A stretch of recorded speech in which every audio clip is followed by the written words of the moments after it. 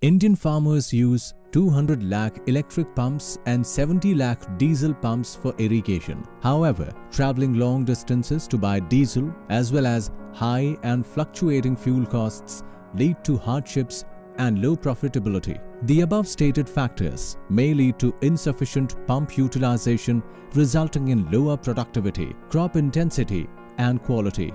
Also, electric pumps are not a viable alternative in many cases, as lakhs of farmers have limited or no access to electricity. Therefore, solar pump is an attractive option in these scenarios. A solar pump runs on electricity generated by photovoltaic panels. When sun rays hit solar panels, the photovoltaic PV modules produce electricity. This electricity is used to power a water pump for irrigation. As solar panels account for more than 35% of the total cost of solar pumps, the overall price of the solar pumps has come down with the declining price trend of solar panels.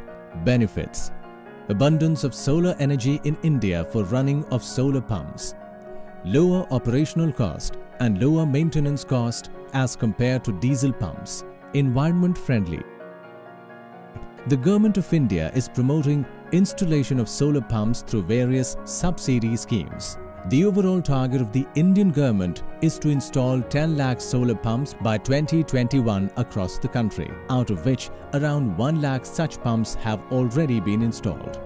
The economics of operating solar pumps and the focus of the government clearly show that going forward, solar pumps would play the most dominant role in irrigation in India. Financing would be a key enabler to make this initiative a success, as the upfront costs are high, while the regular cost of usage is low. To address the issue of collateral requirement, banks are coming up with solutions such as using the solar pump itself as the collateral, bundling of the solar pump loan along with the crop loan, etc. For example, Syndicate Bank has decided to waive mortgage of land for loans between Rs 2 lakh up to Rs 5 lakh for financing solar pumps.